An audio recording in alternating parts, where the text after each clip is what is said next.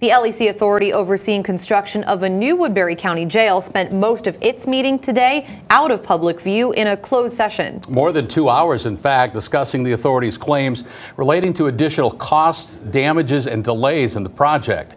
Authority Chairman Ron Wick says work continues in all areas of the facility, including corrective measures in several offices following recent punch list inspections.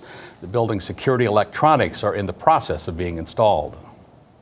We are moving along. The process is moving forward as quickly as we can move it forward, with everything being remembered that's being done correctly. And that's our goal for the people of Woodbury County, is that when this project is done, it will be a finished project that will last for decades for the people of Woodbury County.